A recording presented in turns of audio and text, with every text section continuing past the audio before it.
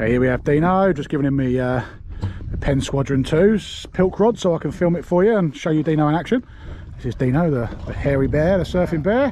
So we've got a Sidewinder Halo 100 gram slow jig on, and all we're going to do is you're going to flick it up tide. So tide is coming down this way, so sorry, that way, and all we do is flick it up tide, so then it sinks and it's level, it's on the bottom when it gets level with the boat.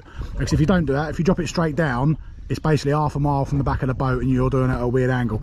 And then when it comes to the jigging, all we're going to do is a sharp up like that, and then down, and you don't want any slack line when you're dropping it down. If you have slack line, that's just cue for the fish just to get off and you know, they shake the hook. But every now and then just touch base with the bottom and then start again once it gets a bit farther away from the boat. So when it gets a little bit far away, we're just going to bring it in and then repeat the process. All this is, like I said, it's a brand new rod. I fished with it first time today, cut the whiting on it, which is nice, you know, nice to christen it. But it's a Penn Squadron 2 pilk rod, and I bought it specifically for the slow jigging. I was umming and ahhing about the, yeah, Dane, flip the lure in quick. This is the lure, this is what we're fishing with. Like I said, Sidewinder Halo.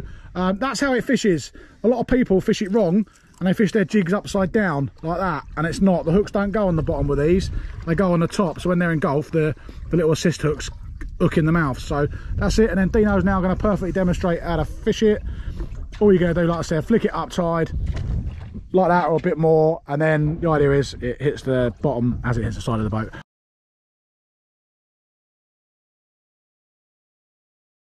When we're fishing these jigs at anchor, because the tide's obviously still going now to the back of the boat, cast it up tide, so up towards your bow. So by the time it gets in front of you, it's straight below the boat, if that makes sense. And all you're going to do is sharp lift up and then a slow lift down, making sure that you keep the line tight, so you don't want any slack line. And all that'll happen is when you get a fish like that, there you go, fish on. And you get a fish like that, you basically lift into it. There you go.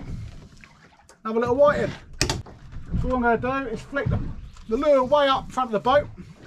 I know you can't see it, you have to take my word for it. So the bow of the boat is that way. Flick it up, I'm just going to let the line come off.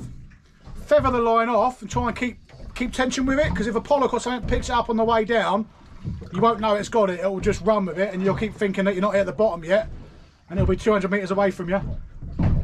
And by the time it gets to me here, level with me, it's on the bottom, and then you're fishing.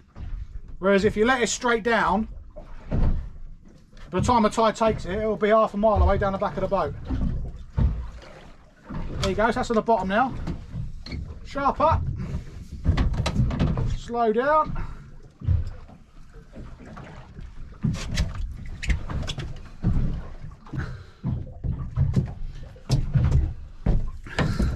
There we go.